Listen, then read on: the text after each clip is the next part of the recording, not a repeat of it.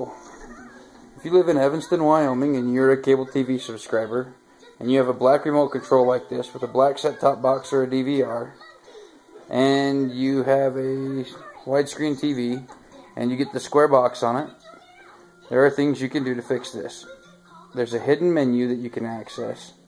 The problem here is you have to know that you're telling your cable box to turn off. Turn your cable box off before you do the following.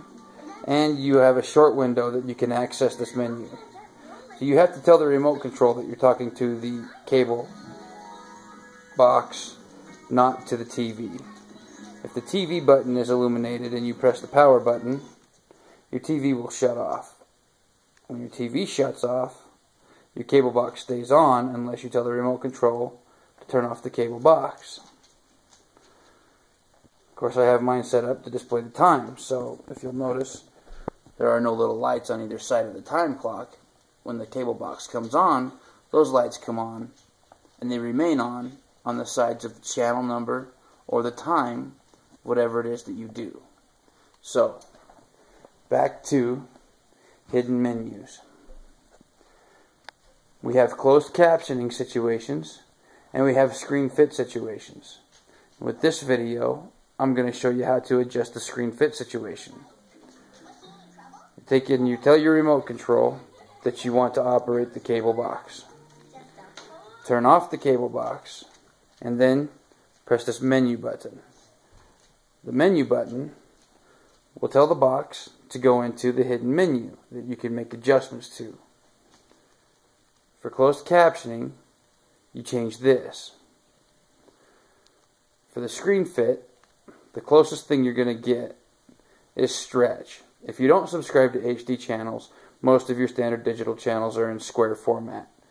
By changing this to stretch, your 4:3 override ratio,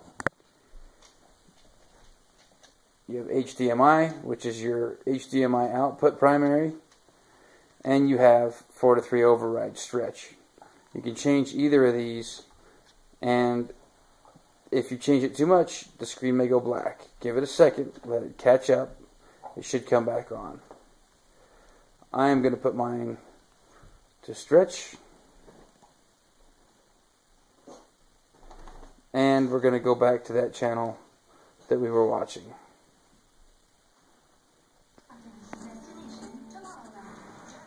Doesn't help when it's a commercial.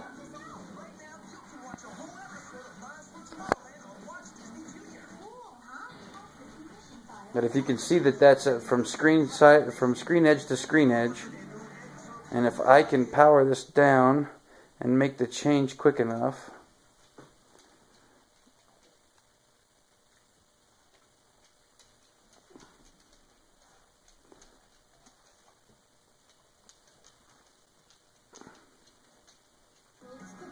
then we come back to the commercial. Different commercial. Let's see. Power, menu, 4:3 override. Let's change that to stretch.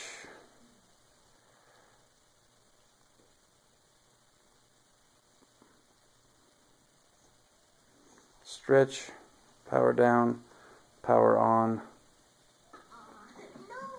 And we now fit the screen a little bit bigger. It's kind of nice. Okay. You might notice that some focal points on some different programming may have people in different sizes, and you also may notice that some of the black bars still exist, but they are not quite as big. This is a good feature for you to adjust on your own. Feel free. Thank you.